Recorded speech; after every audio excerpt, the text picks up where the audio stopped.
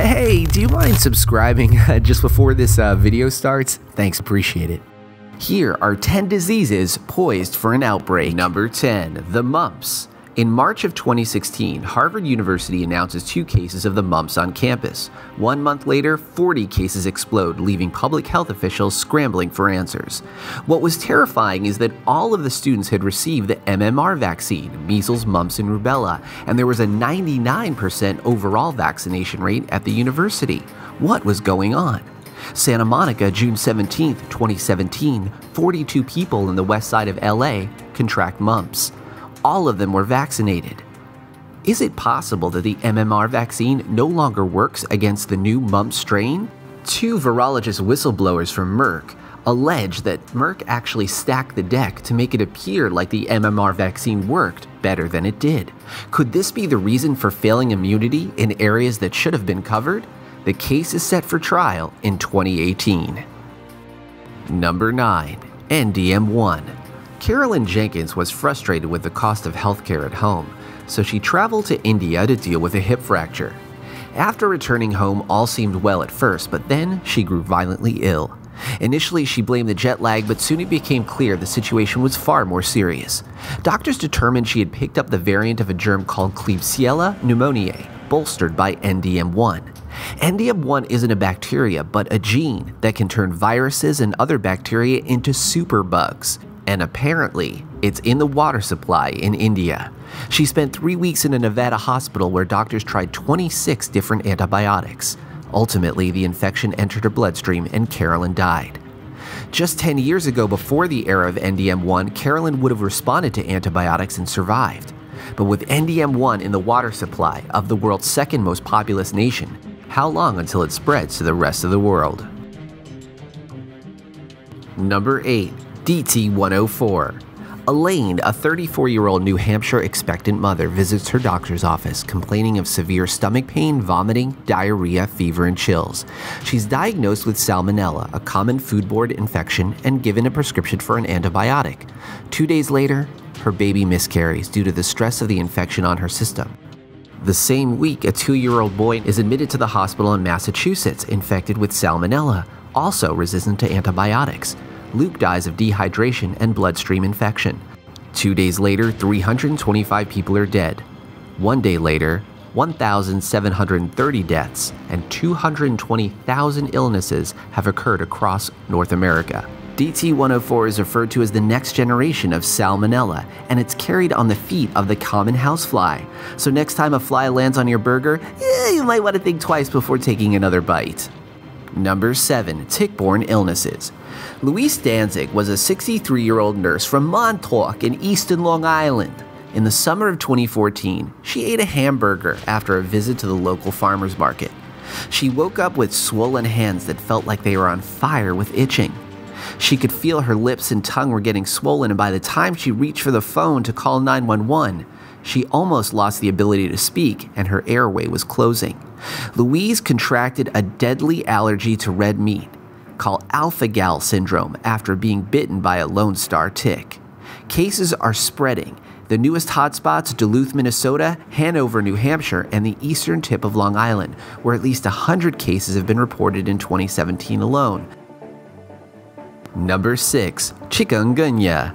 It's an extremely painful virus which can leave victims unable to sit up for weeks. It's carried by the same Aedes aegypti mosquito that's responsible for Zika. But there are 2 different strains. The Asian strain of the virus has been responsible for an explosion of cases in the Caribbean, but it can only be carried by Aedes aegypti, which lives primarily in the southeast. But there's another variation called E1226V, and that strain can be carried by the Asian tiger mosquito, which can live as far north as southern New England. All you need is 1 tourist arriving with the virus in their blood to kick off an epidemic.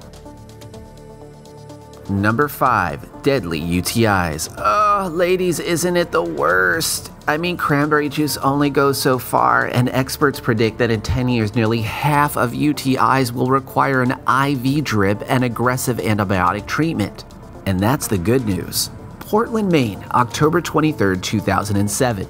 A woman had gone to care for her sister who had suffered serious recurrent urinary tract infections for 5 years. A week later, sick and feverish, she was admitted to a Maine hospital where she got the antibiotic Cipro. Didn't work. 3 days later, she developed septic shock, switched her to another set of powerful drugs, then another, and on the 5th day, despite the aggressive treatment, she died. Lab cultures showed the organism responsible was E. coli ST131. So get ready for some deadly UTIs, folks. I don't think the cranberry juice is gonna cut it. Number 4. Super Gonorrhea. Super Gonorrhea is really fun to say, but not so much to have.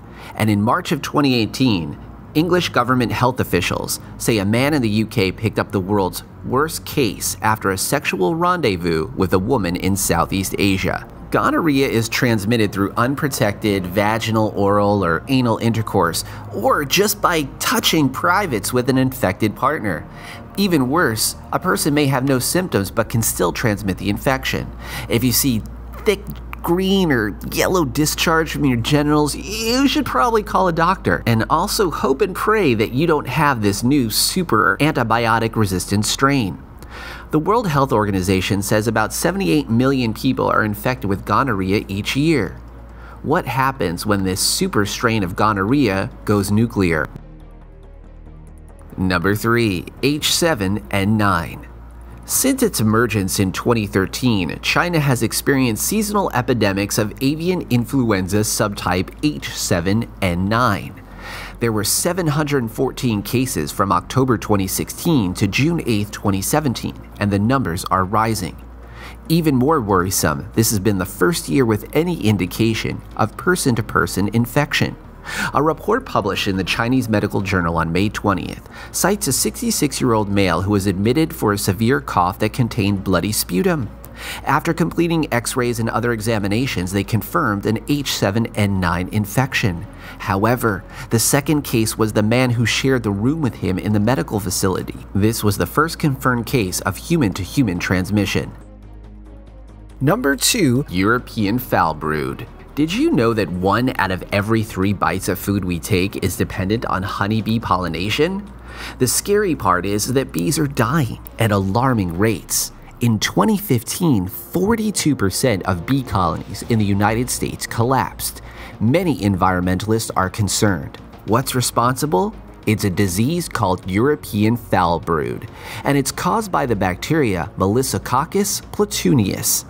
It targets honeybee larvae before the cap stage, where they ingest the bacteria, and the bacteria acts like a parasite, competing for food and resources and ultimately leading to the larvae's death. There's only one antibiotic labeled for control of European foul brood, but research shows that it's not very effective, and more than half of sanitized hives are reinfected within the next year. If European foul brood goes viral, it could have devastating impact to our food supply. Number 1. AFM. A baffling new illness is responsible for a nightmarish scenario. A child wakes up and his legs don't move. Soon, he's paralyzed from the neck down. The disease mimics one of the world's most feared illnesses, polio, and it's left hundreds of children suddenly frozen. In a recent 2014 U.S. outbreak, there were at least 1,153 severe cases of EVD68, known as AFM, at least 14 deaths, and 120 known cases of paralysis. The shocking uptick led the CDC to give the condition a name, acute flaccid myelitis. What's very concerning is the CDC does not require doctors to report cases of AFM. Is there more to this virus than authorities are letting on? From polio-type viruses to super gonorrhea, there are a lot of nasty things out there that are poised for an outbreak. It's really not a question of if, but when. But the best thing you could probably do is just wash your hands and don't touch your face. The rest of life kind of takes care of itself. Hey guys, please subscribe. It could be your good deed for the day.